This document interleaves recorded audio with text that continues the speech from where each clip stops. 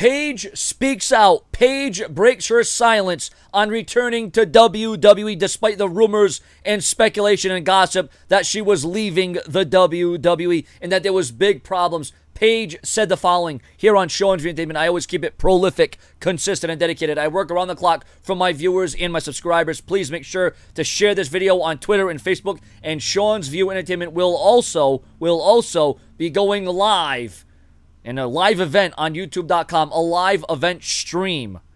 WWE Talk right here on Sean's View Entertainment, where you can call in live just like we did last night. We'll do that every Monday, Tuesday, possibly Wednesday. We might do it once every day. I don't know. We'll see. We'll see if my videos get enough likes, comments, views, shares, and all that. Paige said the following on her WWE status. First, I'd like to thank all my fans for their love and support the last few weeks. Let me begin by saying that the rumors that I'm leaving the WWE are completely false. I certainly look forward to returning back to action at some point once my injury is treated and on a healthy return. Although I was disappointed by my suspension, I respect the WWE's wellness policy. However, let me be clear that I was not suspended for failing a drug test.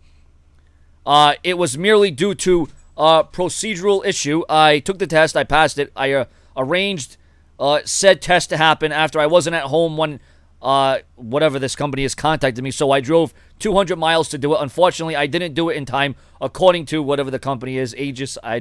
Once again, thank you for all the love and support. So Paige clearly saying, I was not suspended for failing a drug test. And that's always a good thing because, that puts a lot of bad press and bad light, and, it makes you have this kind of reputation with you. So it's good to know that Paige didn't do something incredibly horrible, and it was just not being able to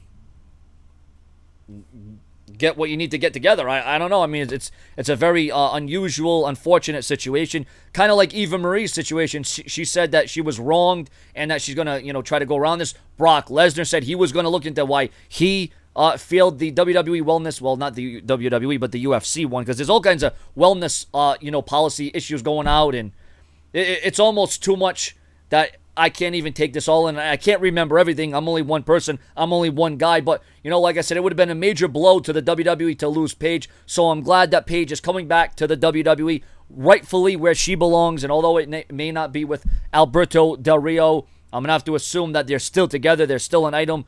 They've already filmed, for Total Divas or Total Bellas or whatever the heck they're calling the show nowadays. So, ladies and gentlemen, it is good that Paige will be thrown back into the mix. You got to wonder, will she be coming back with a push, or are the WWE going to pretty much just use her as a jobber? Is she going to rise to prominence once again? Will Paige be able to regain the reputation that she once had? Your comments and your opinions. Like I said, this is a great report, especially after all the heat and after all the turmoil that we thought was going on, all the rumors that Paige and WWE were on bad terms, and now to hear this in this way, I'm all for it. Thank you for watching. Your comments and your opinions. This is Sean's View Entertainment, where I will be doing WWE Talking Live and a live YouTube event. Subscribe.